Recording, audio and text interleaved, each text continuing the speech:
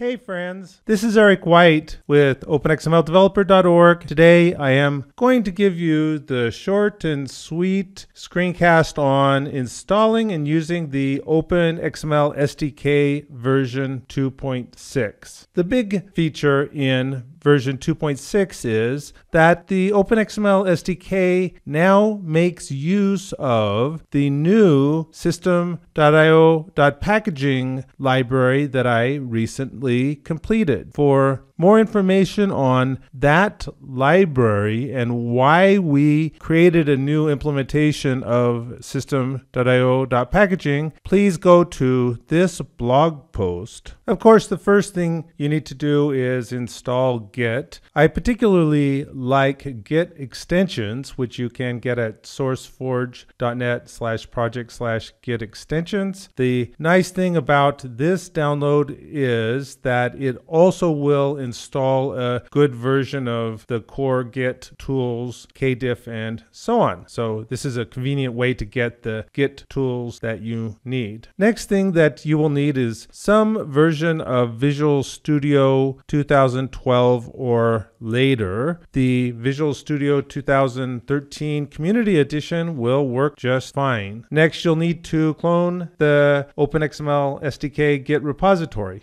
Now that we've gotten the Git repo, we need to start a Visual Studio command prompt and use MS-build to build the new libraries. Developer command prompt for Visual Studio 2013 will work just fine. Change into the directory where you downloaded the repo. If you use the same directory structure that I'm showing here, in other words, the directory name is open-xml-sdk, and that is underneath the documents folder, then it becomes very easy to create a version of Power Tools for OpenXML that will work with this new library. In any case, we can now build. When we look in the directory that contains the Git repo, we can see two sets of solutions and projects here. First, there is this OpenXML SDK-orig-sip.sln, and the SIP stands for system.io.packaging. This is the original system.io.packaging that is in the .NET framework. You can continue to build with that version of system.io.packaging if you so require. However, there is this other solution and project, the default solution and project, this OpenXML-SDK.sln. This contains a reference to another project that's in the system.io.packaging directory. All of the source code for the new system.io.packaging is in that directory. When we build the OpenXML SDK.sln solution, it will also build the system.io.packaging DLL. And there it finished building. You will see some warnings around the fact that some of the types in system.io.packaging are not CLS compliant. This is the same as it's always been, and in any case, it's not a severe problem. We'll probably be addressing these warnings at some point in the future. If we wanted to build the version that uses the original system.io.packaging, then we can just type in ms-build OpenXML SDK-orig-sip.sln. We're not going to do that right now because we want to use the new system.io.packaging. Now let's make a little console application that makes use of the new OpenXML SDK and system.io.packaging just to make sure that everything built properly and everything hangs together correctly. We want to create a Windows desktop console application. We're going to target the .NET Framework 4.5, call it something imaginative like console application 1, and put it into some directory. Now we need to add references to those DLLs that we just built. So right click on references, tell it you want to add references, browse, and the place that you want to browse is the location of your repo, the build directory, the OpenXML SDK lib directory, the debug directory, and we want to get both of these DLLs. This is about the simplest Open XML program that we can write. All this program does is it counts the number of elements in the main document part. Before I run this example, I need to create this test.docx so that we can actually open it, of course. Now let's run this little example, and it worked. Now I'm going to download and compile Power Tools for OpenXML using this new version of the OpenXML SDK. To download Power Tools for OpenXML, go to powertools.codeplex.com, go to the Downloads tab, and you'll find the new version of Power Tools for OpenXML down here at the bottom. It's version 3.1.11. Let's grab that fellow. Save the zip file into some directory. We want to unzip it into a directory named oxpt, so easiest way to do that is rename the zip file to oxpt.zip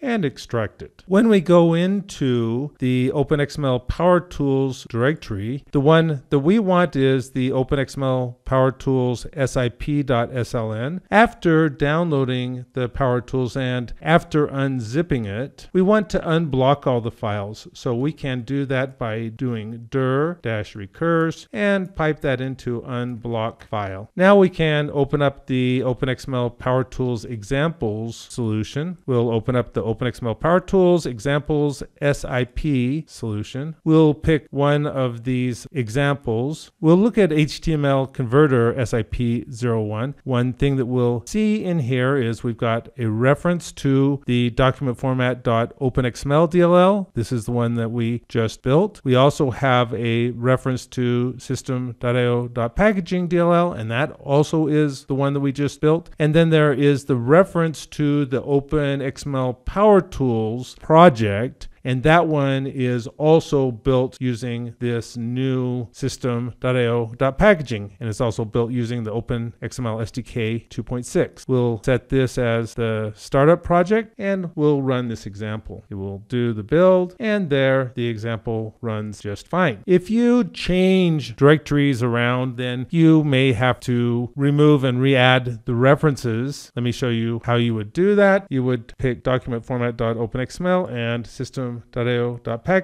remove those, add reference, browse, again go to the directory where you have the repo /build/openxml SDK lib/debug, and there you'll find the DLLs that you're interested in. So there you have it. That's how you can use Git to get the OpenXML SDK. You can build it using MS Build. You can create a little example. You can use your OpenXML SDK programs with this new library, and you can also compile and use Power Tools for OpenXML with this new library, version 2.6 of the OpenXML SDK. Thanks for watching. See you in the next video.